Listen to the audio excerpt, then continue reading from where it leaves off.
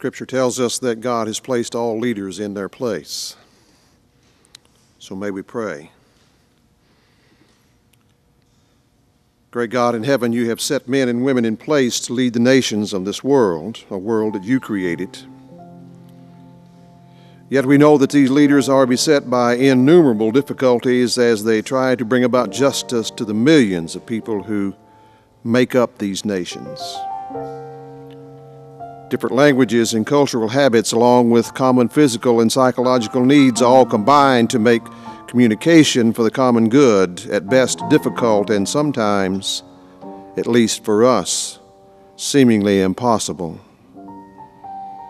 So we ask this day that you give your world's leaders the wisdom necessary to make choices that will enable us all to live in peace with one another. We pray that your Holy Spirit will instill patience in all the citizens of the world so that your leaders will have the necessary quietness that they might hear you speak the words of grace and reconciliation, those words needed to calm the raw nerves and the fidgety fingers of those who hold the authority to unleash the weapons which so viciously assault this wondrously made creation that you have called into being.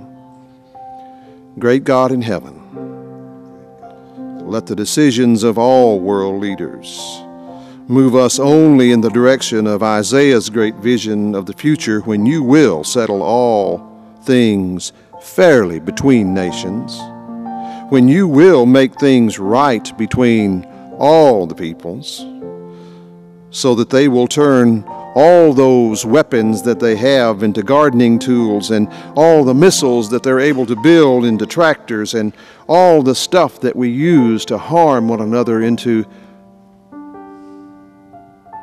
items that build up rather than tear down.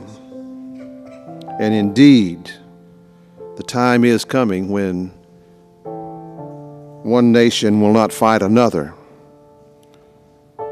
when they will play at war no more. In the name of the Father, amen.